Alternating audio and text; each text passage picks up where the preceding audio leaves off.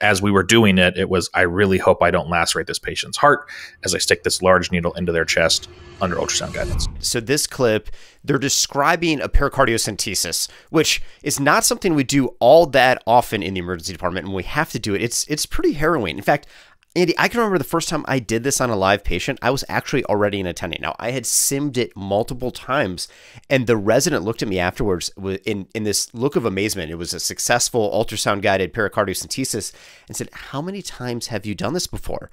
And I said, "Dozens, but this was my first time on a real patient," and their jaw dropped.